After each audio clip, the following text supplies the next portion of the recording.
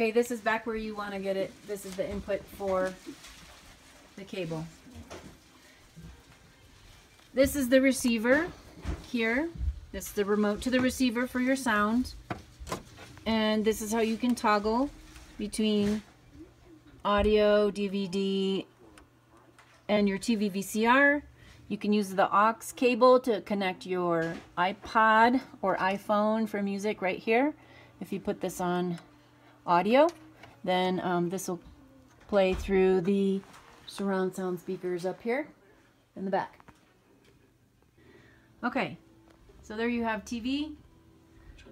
This is the remote to use for the guide. And then if you want to watch a DVD, the input button is right here. Click input. And it'll pull up the different inputs. The DVD runs on input 1. Okay, here's a quick tutorial on how to run the main floor TV.